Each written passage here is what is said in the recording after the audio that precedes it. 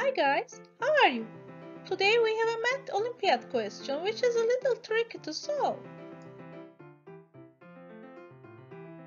Let's equate x squared over x plus 1 to a. So x squared is equal to a times x plus 1. We will substitute x squared with a times x plus 1.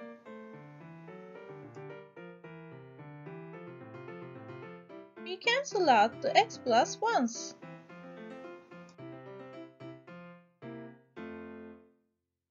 We rearrange everything here.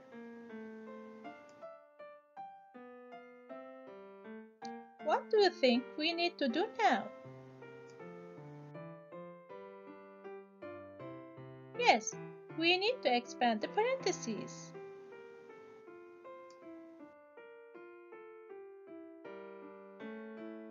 Now we have one more x squared here, and we need to substitute it with a times x plus 1.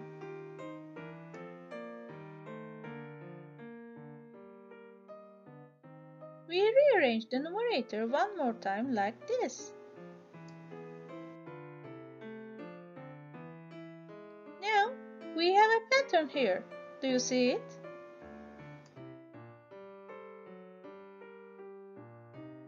Yes, we need to factor out x plus 1, and then both x plus 1's cancel each other out.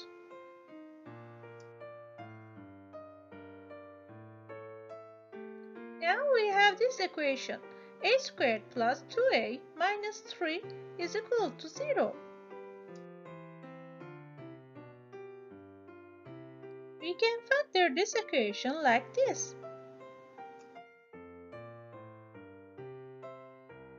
The value of a is minus 3 or 1.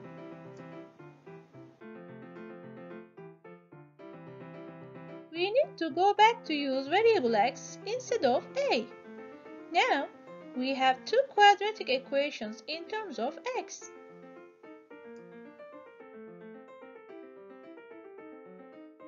We use the quadratic formula for the first equation and get two values of x here.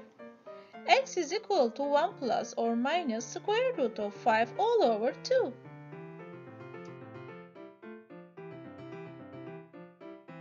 We use the quadratic formula for the second equation to find the other values of x.